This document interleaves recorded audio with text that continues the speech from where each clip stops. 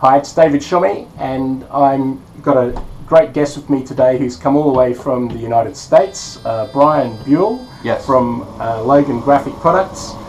He's the sales manager at Logan, and he's going to demonstrate some cutting equipment and some new features that, and talk about a few things that Logan is doing to help the hobbyist and the bespoke picture framer make better picture frames. Anyway, great to meet you, Brian. Great to meet you. I'm glad to be here. Yeah, fantastic. Good. I hear you had some good fun with the fireworks the other night here in Brisbane. Brisbane was doing this big show. I got to see it. It was fantastic. I had no idea it was happening until it started, but I got to see quite a bit of it. So awesome. Staying right downtown, got to see the whole deal. Great. And you're going around Australia doing some demonstrations to demonstrate Logan product? I started about a week ago. We've worked Melbourne, Perth. We're in Brisbane now. We're headed to Sydney in a few days and finishing up. Then I'm spending about an additional 2 weeks holiday. Wow, that's great. So you're going to get to see a few things, a nice time of year as well. Flying my girlfriend out. She's meeting me in Sydney, and then we're going to go see all different sorts of things. So we're real excited. Oh, fantastic. Anyway, I've sold Logan product since about 1991, and that's when you sort of joined Logan. So we've both been in it a long time. A long time. One thing I'd noticed throughout the time is pretty much any of the Logan product I could just open out of the box and it just worked. I could count probably on one finger how many returns I've ever had. Good. And usually that might be because someone's put two blades into the cutter instead of one. But amazing quality, and thank you. Companies like Lego have difficulty in getting all the parts and components into a box of Lego, yet your stuff's pretty flawless. How do you deal with that? Have you got good quality control? You must have good quality control. Yeah, our factory is full of a lot of people that have been there a very long time. I've been there since '91, but there are many people, people who are doing research, development, engineering, and assembly, and final packaging that have been there far longer than I have, and they really know certainly what they're doing. And we've already sort of designed equipment from the aspect of making things for DIY people, what we call DIY. So we try to make it as easy as possible, where you could literally take a machine out of a box and train someone in a couple of minutes, and they're cutting mounts right away. No, it's fantastic. Well, I know that the in America, of course, there's a very big prepper market with everybody in that sort of market, the survival sort of stuff. And a lot of those people are really, really keen on doing it themselves as well. So, you know, I think we've got a really rosy future ahead with the DIY market. And I know we would talk before we came on here about how some of the craft shops aren't actually promoting the cutters enough, when really it's not just about saving money but about having fun with what you do, and really the rewards of actually making something yourself probably far outweigh even any cost saving. And it is. I mean, it is a massive cost savings when you do it yourself. You'll pay for the equipment very quickly, so long as you use it. I always tell people that if you buy the tool and it sits in your closet, it's not going to save you anything. But if you use the tool just a few times, you will quickly pay for yourself. And there is a lot of personal sort of accomplishment of taking a piece of art that perhaps you created, or a digital a photograph, and framing it and putting it on the wall yourself. Yeah, absolutely. Well, I think there's a strong movement in bespoke as well, and I think that will continue to grow as people sort of, they might, they've seen all that mass-produced stuff, and really, that mass-produced stuff isn't personal. And I think it's that personal bespoke stuff, whether it be the professional framer or the hobbyist who wants to make or get professional results. And I think that's where I've always found these tools so good, is that they actually get on par professional results. Yes, they do. At, in many cases, like a tenth of the cost, or even a greater saving. And it's very surprising to people who assume that matte cutting equipment is very difficult to use. They say, well, I'm not any good with math, I don't know how to pick colors, it's too hard for me. There's sort of this intimidation factor that we've always strive to overcome as a company, because people just may be timid about using it. But if you can give me 5 minutes in front of some people with a machine, they see how easy it is, and then everything changes for them. And so we do our best to encourage that with a lot of videos that we have online. We put a lot of time and effort into shooting many videos on individual products and how they work, along with a lot of how-tos, single, double mats, offset corners, how to do basic maintenance on your machine. So we try to put as much out there as we possibly can to show people that it's not that difficult to do. This is a viable alternative than to paying someone else to do this framing for you. Yeah, excellent. Well, this machine is relatively new. It's certainly new in the Australian market. We'd always used the Logan 301, and now this 350 has come along. I'd really appreciate it if you'd show some of our guys how it works and some of the new features that it's got.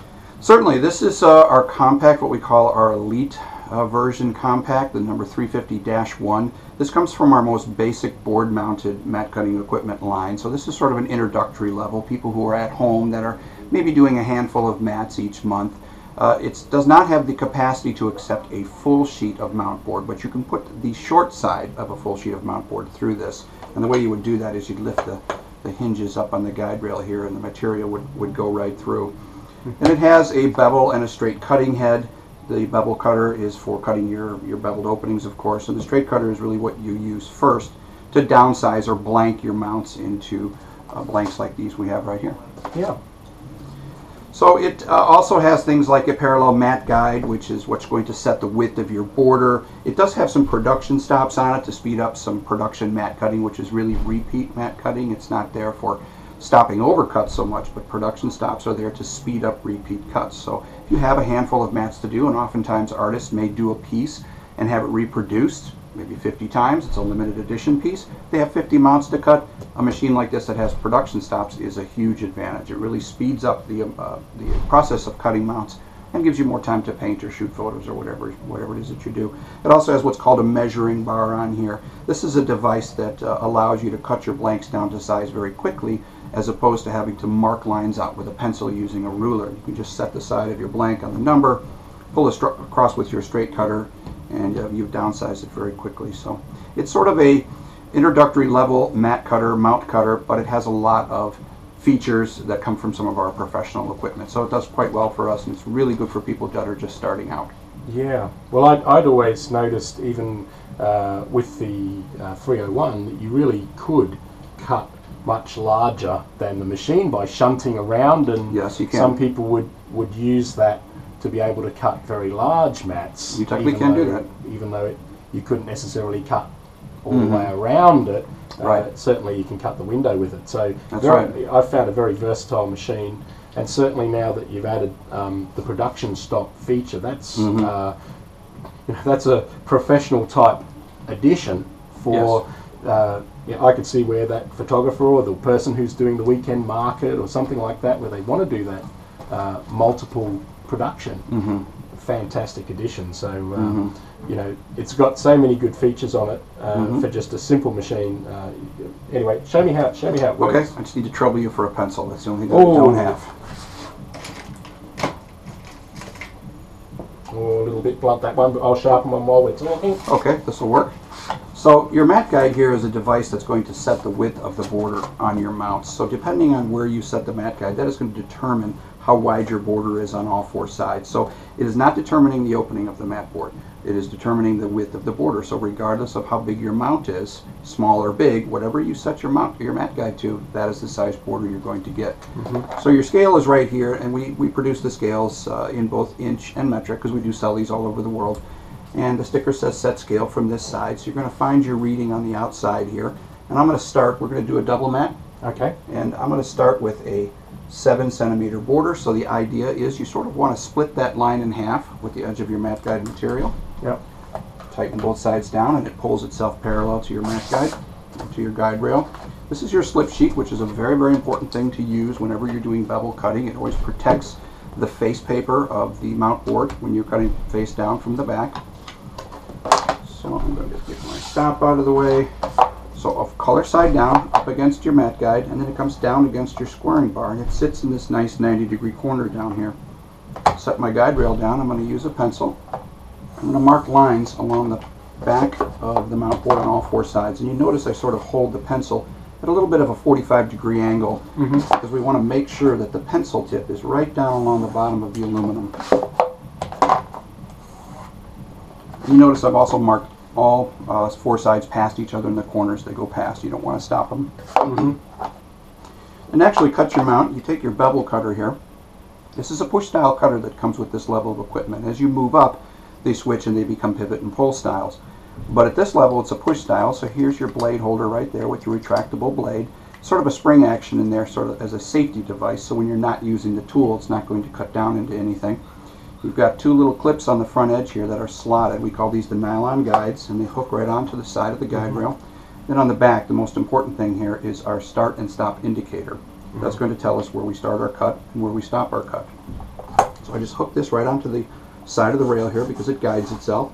I'm going to start with the, make sure everything's nice and tight in here. I think I'm just going to take this measuring bar out of the machine because you really only use this when you're downsizing the board. So everything into the machine.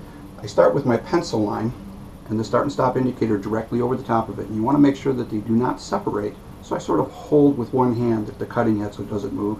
Take my thumb on my right hand, give that a good push so the blade sinks all the way in. And you're going to take your left hand and put a little bit of pressure on the guide rail so things don't slip away. You're just going to push and you're going to cut from line to line. When you get to your other line, it's very important that you always pop your blade up. Don't leave your blade down when you move your cutting, otherwise you'll tear out your corner. So again, you just repeat the process on all four sides. I'm lining up my two lines, popping the blade down, putting some pressure here, and cutting from line to line. And when you're doing this cutting motion, and you can see here we're halfway through the mat there. When you're doing this cutting motion, it's really just important that you get the blade down, all the way down with your thumb, and you need to keep pressure on here. You're not really having to push down on the tool as you're making the cut because the blade is sitting where it needs to be. All you're worried about is just sort of sliding it forward. And when you get to your far line, stop and pop the blade out. Yeah, one thing I've found with certainly with elderly people using the machine, when they first start, they tend to think they've got to exert a lot of force between their two arms. That's right. Doing the holding. That's Whereas right. once they grab the concept that they can, the bar is going to be square and going to hold, they don't need to put that much pressure, and really they're pushing along the rail, and I sort of give them that Tai Chi kind of push. Right. And once they get that, they really they don't find a lot of difficulty in using a machine like this. No. You know, it's not as if they need an incredible strength No. to be able to cut the board. Which The is only real fantastic. resistance that you feel is the blade passing through the mount board. That's really the only effort that you have to put into the machine. And it's true too that if you've not used a mount cutter ever before, the first time you use it, it's going to feel a little strange on your fingers, and you sort of have to learn where to put the force with your thumb and where to actually use the strength of your hand to make the cut. But within a few cuts, it becomes much more natural. So shouldn't worry about the first cut. If you don't get through or something, try it again. Probably never happen again. So you can see here, so we've got our beveled opening here. Fantastic. That's one of the advantages of actually coming into a store and actually buying one of these pieces of equipment, that you can actually get them out of the box and try them. That's one thing Logan Products always been able to be got out of the box, demonstrated, looked at, not ashamed of sort of, you know, making this impenetrable package that you can't get into. Yeah. And the other good thing is, of course, if you come in and you get a demo, we always give you a collection of boards anyway, offcuts, things that we're using. Oh, that's fantastic. So that you do that. People can grab a bundle and go home. Right. And also we give them quite a few slip sheets and encourage people to keep every offcut, because this this piece here is going to make the next Christmas present or something else. That's and exactly right. Very economical when you actually get into it and do a lot of things. So where do we go from there, Brian? We're going to make a double mat here, or a double mount. This is my top mat, so I'm going to set this aside for a second. Then I'm going to do a liner mat. The liner is the one that's behind the top mat that you cut. And we'll use this lighter color here. But the first thing I need to do is I need to make sure that my liner is a little bit smaller than the top mount. Okay. Right now these blanks are all the same size, so I just need to cut this down a little. And because this is going to be on the back of the mat board, I can do a real quick, easy way to do this. Is I'm just going to tuck a little bit of it underneath the guide rail here, and I'm going to use my bevel cutter sort of as a sizing tool. I could put the blade and set up the straight cutter, but in this case it doesn't really matter. So I've only put a little bit underneath the guide rail. It doesn't even matter if it's sitting squarely. I'm just going to sort of use this as a sizing tool. You can see I just sort of cut a chunk off one side here, turn it a quarter turn. Again, just put a little bit underneath the guide rail. Doesn't matter if it's straight. Use your bevel cutter as a trimming tool. cut these two sides off, and now you can see that it's certainly smaller than my top mat is. So now you want to sort of clear a little space on your work area here. You want to lay your top mat down first with the window in place. It's always very important that you keep the window and don't lose track of this. So lay this face down. See, something that whenever I'm demoing a machine like this, one thing I always do is I show the fact that usually that window will actually, oh, sorry, just want to rip that one. It's a little bit different to the one you use. If you can show me how this one works. We'd actually put it down and then take it off, take it back off the board. That way you'll get it on there. Okay. Some of the ones that are on the dispenser, like we've looked at before, there are a little bit. Yeah, there you go. There we go. So all I'm doing here is I'm applying this tape, which we call ATG in the States. I'm not sure exactly what they call it here, but it's sort of a backless tape. It's not really double-sided so much as the paper really drops away and the adhesive transfers off the paper onto the back of the mount board. It's a terrific product to use for doing double mounts or even mounting photographs onto photo mounts. You can use this stuff for a lot of different things. So I've got tape on all four sides. Now you notice that it's important that we stay away from where the cuts are. We're out in the middle of the borders where we're doing this. And the last little bit I do here is I usually make a little square shape just right in the middle of the mount board. Let me try the other side here. That's good enough. And this is so the windows will stay together when I'm going to be doing my my actual cuts. One more little piece this direction. That should be good. Yeah, this one is actually quite an aggressive, aggressive double-sided. They call it double-sided tape or the ATG tape, adhesive transfer tape, and often the professional framers will put that into one of the guns, which you would have seen. That's right, like the dispensers. Yeah, the guns are really nice too. And if you're doing a pretty good volume of double mounts, get the gun. But you can use it by hand and save some money if you need to, like we're doing today. Absolutely. So this is why I cut the liner mat down. So my top mat is face down, windows in place. We have the tape on all four sides and a little X shape in the middle. Now this is why I cut the liner down, because if I didn't, I would have to very carefully be trying to line up these pieces of mat board together and not allow the back one to extend past the first.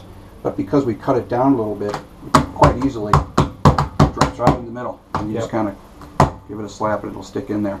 So when you lift this up, you can see the window now stays in place. Now these first borders we cut were at 7 centimeter. So I'm going to cut some wider borders so that we can see part of the liner mat. So the border that we do next must be bigger. It's got to be bigger. Cannot be smaller. If you set the mat guide the wrong direction, you will have a double mat, but you won't see it because it'll be behind the first border. So I had my first border here set at 7, which is right here on the mat guide. I'm going to set it out to 7.5 centimeter. And then retighten. Again, make sure my slip sheet's in place. Now technically, the window on the top mat is now acting as my slip sheet, and if I wanted to leave this out, I could. Typically, I don't worry about it. I just leave it right in the machine. Put it all back into the tool here. With my pencil. Mark 4 more lines.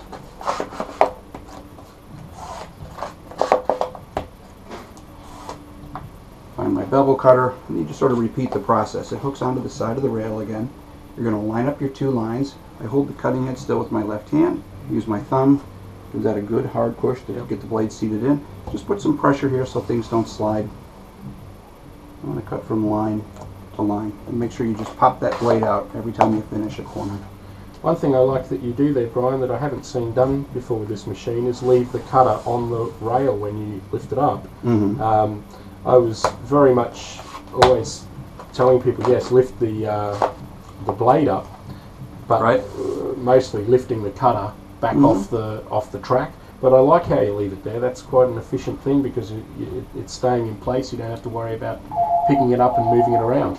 You do find as you use the cutters, you'll find little shortcuts. That just sort of come to you, and you don't even necessarily know that you're doing them. But this will hang on the rail if you're sort of gentle with it, and you don't have to have the process of taking it off and putting it back on again. So, lining up my line. cutting from line to line. Okay, now my last cut here, what will happen is the two windows, which are taped together because of that X shape that I made, will fall out taped together. Yep. Here's my two dropouts, and what's remaining is a perfect margin double matte. Yeah. And it did not matter how square my outside mount was, or how square the back was, or even if I had applied it squarely. Yep. This process absolutely forces this to give you a perfect margin on all four sides. So sometimes people are under the impression that you cut two mats separately, Yeah. and then try to line them up, and that's just near impossible. That's Yeah. very difficult to do. So this is the technique that framers do to do a double mat or double mount, and it can be done on any of our Logan equipment. It's not really about the equipment, it's just the technique. Absolutely. One thing I've always noticed in terms of quality with Logan is there are no overcuts. I mean, that is something that and I know with production stops that often picture framers who wanted to work quickly might set the stop a little bit long so that they're definitely falling out. Right. Whereas with the visual line that you've got on there, and that it's something that I always encourage people to draw a line, and it never ceases to amaze me how accurate Logan equipment is. And I mean, that is an incredible job for just a very, very simple piece of equipment. Anyway, one of the other things that you've just released, which is something that I'm sure professional picture framers would be using, because there are different methods for actually finishing the back off of picture frames. Like yes. a lot of people here in Australia actually use various tapes, but we still use a lot of brown paper and dust covers. Dust cover, right. And I know for where sometimes we might use it with canvases or other things where we actually want to put a brown craft paper Yes. to seal it. And I'd seen that you'd come out with this new tool, which was the dust cover trimmer.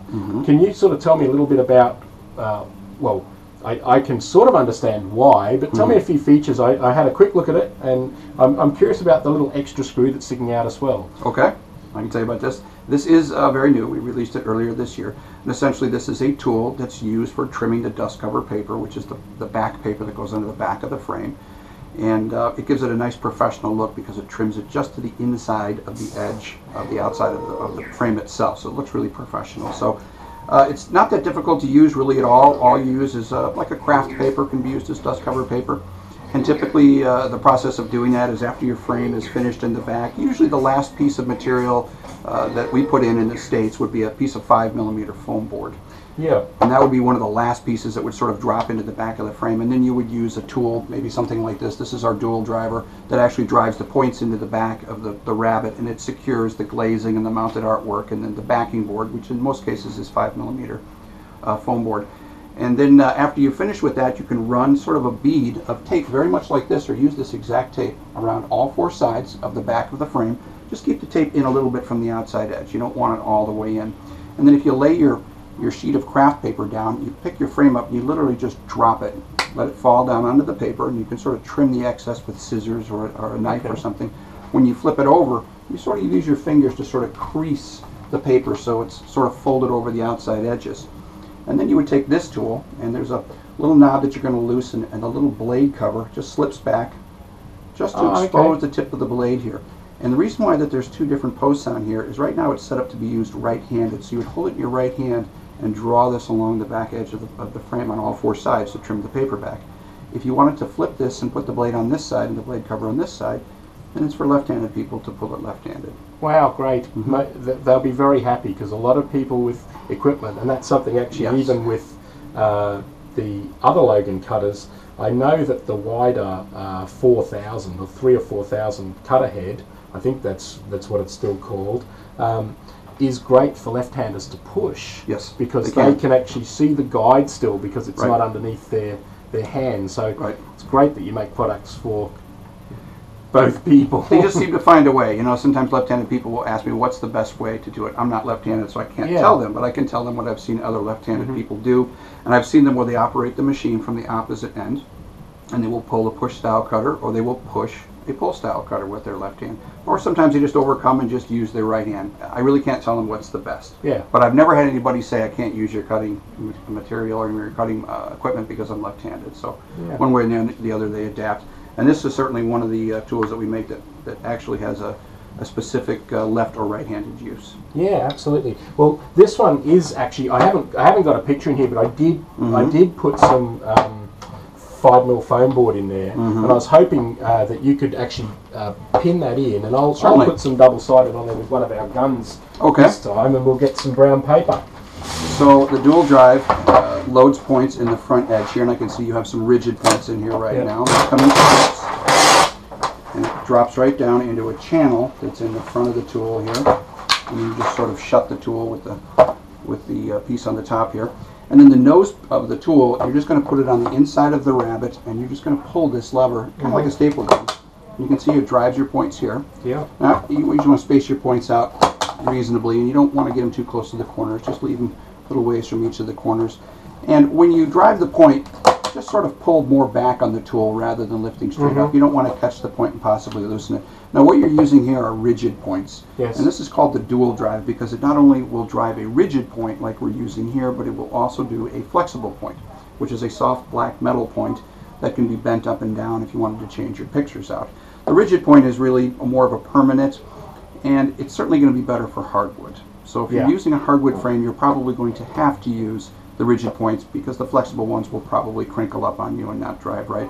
In any event, if you're not getting the depth of the drive that you want, there is a tension knob on the back of the tool here, and if you just turn this in a little bit, it loads the spring harder, and then it gives you a little bit harder punch on the way you drive it. So it's very simple. Works like that. Yeah, it does drive it in further. Your tool would be the only one that I've seen, and in fact your other little manual driving tool, fitting tool, right? That's another great tool. I actually use that quite a bit with fragile media, things like charcoal or pastel, because you don't want that kick. There's no impact. No impact. And the fact that that takes 4 different pins, and this takes 2, I don't think there's anything else on the market that would take, there are ones that take specific staples or that sort of thing, but this is really a well thought out tool that any home framer would be crazy not to have, because it delivers such a good result. So then you put that all the way around, and just drive a few more in here. Yes, this certainly beats the old method of people trying to use pliers and a ball peen hammer and drive in, like the old Brad points or something like that. Or the old Glaziers points, those little diamonds, triangles or diamonds are absolutely a nightmare. Well, before we were using the other one, but I'll pop some of that tape on. So you put it in a little bit in from the edge. Like how is that about right there? Yeah, just a little bit of a distance. Even a little bit closer to the edge. You can go a little bit. Yeah, I think actually you're fine. If anything, you might work a little bit more into a rabbet of the frame. Okay. You just don't want to get too far to the outside because the tool is going to trim it right down in here. And you want to make sure that you have tape everywhere. Don't have any open spots where the paper won't adhere to the back of the frame. Okay. So yeah, this is one of our very old, long-serving guns. We've got it taped up, and we just.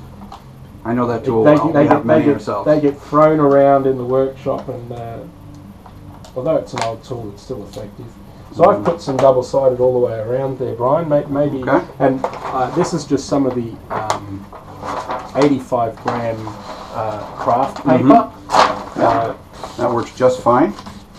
Not real fancy what you're using here. I don't believe it's even necessarily acid-free, and it doesn't really matter because it's on the back of your frame anyway. So the technique I use is I'll usually lay the paper down, and then I'll take my frame, which you have put the double-sided tape on all 4 sides, and just sort of literally drop it. Oh, that's a good technique. And then if I have a little razor blade or something, I can... We've just got an open blade there. Right? That's perfect. Do you want me to put a board underneath, or you? No, if I just can trim it, is that okay on this material? Yeah, here? pretty much, just lightly. Or maybe even scissors might even be a little bit quicker. I just want to trim this. Yeah, there we go. Just sort of want to give it a general trim on all 4 sides here.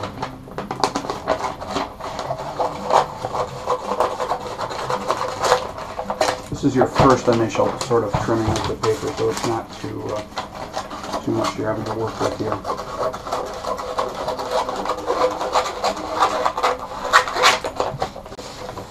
That's it off.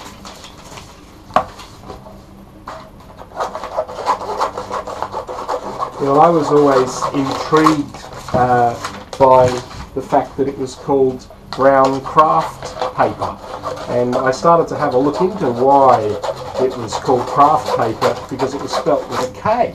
And you know, originally people would say, oh, it's brown craft paper because craft people use it. But the derivative actually came from Kraft, K-R-A-F-T, which in German was strong. So strong brown paper. Oh, really? And, so yeah, it's sort of stuck. So brown craft paper. Good to know that. And in fact, even you know, there's all the old wives' tales and things. I can remember my old Swedish grandmother using brown craft paper around her stomach when travelling, because she believed it aided against travel sickness. Really? Yeah, quite amazing. I've never heard of that before. Okay, so all I've done now is just sort of crease the paper around the four edges here. So we just take and we actually still had it ready to go. You just make sure the little nose piece is slipped back here, the blade cover, so that the tip of the blade is exposed. And you're just going to place it along the side here right at the very start. And there's a little bit of an offset on how the tool sort of sits onto the paper. And you're just going to draw the tool right along all four sides. And you know, the object here is not to dig the razor blade really deeply into the wood. All you're trying to do is just trim the paper off. So maybe a couple of times practicing with this, you'll get better. If you're going too deep at first, you'll certainly know that. So does this tool use the 270 blades? Yes, is it that does. The one? So the exact one. You could, in theory, use some of the older blades after bevel cutting, or would you? Yeah, like I think you probably could. Yeah. I don't think you necessarily have to change the blade on this near as often as you would on, say, the bevel cutters of the mat cutting equipment. And I think we're at our final side here.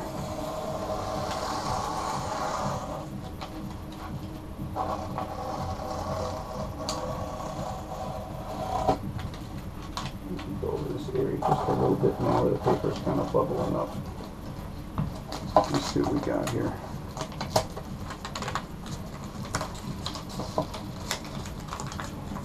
Maybe just a little bit there. Just a little tiny bit right there. The frame might be a little bit uneven actually on the back. This was just Give it a little bit of tilt down. Yeah, there you go. You got it. And this usually falls off the back. We did a nice job. It comes off of a square paper. just one little bit there, but that. Wow, that's a really neat job. You can see how that trims it back. It makes it look very professional. Now the next thing that I typically do to really make this look pro is you get a water bottle. Okay. And you're going to spray this paper. You want to soak it. You don't want to soak it, but you do want to get it nice and wet. And then take a hairdryer. Or you can let it sit for an hour or two. But if you take a hairdryer, in about 2 or 3 minutes, you hold the hairdryer against the wet paper, and it will tighten that paper up like a drum. Yeah. And it will look very, very professional. This actually came out really, really nice. That's pretty good, yeah. Not even sure I would have to do it here, but I probably would. It really would tighten it up. And then from this point, you're ready to put your hanging hardware on, whether it be a sawtooth, depending on what format this is. You can do a sawtooth, or if there was weight to the picture, then of course you come down about a third of the way and drive in your D-rings and run your wire and put your bumpers on the back, and then you're ready to present it on the wall. Yeah, well certainly the tape and shrink, making that paper shrink does actually aid quite a bit to the strength of the overall frame, because that's holding all those points hard in and holding the frame hard against the points. So that's right. A really good tip to actually moisten that and have it shrink. I really like how it actually has cut in from the edge. I mean, I thought that you know, a lot of the time when we're trying to trim things like this, it's very easy if you're just using a Stanley knife or even a blade to actually slip and damage the external edge of the frame. That's right. But with this tool, I can't see that there is no risk of really splitting the wood or harming the actual exterior, which is really good. So I think the guys in our workshop will be using these for all sorts of training. I can see that. It's a handy little thing coming on. So well, that's really all I think we've got to talk about today, Brian. I was so happy that you were passing by and just decided to duck in because we don't often get to see. It's a big trip to come over from the States. It is a big trip. Long way from home. Yeah. But I'm having a lot of fun here. I'm enjoying myself. And, you know, I really hope you have a great time. I hope you get to see some of the sights, get to, you know, pat a kangaroo or a koala, or fully intend to. Or if you can get up to see the Barrier Reef, there's some really... We're going. There's some beautiful places. We're going, for sure. Wonderful to welcome you to Australia. Thank you, sir. I appreciate it. Thanks you for so having me much. today. I appreciate it. Thank you. We'll see you next time. Bye-bye.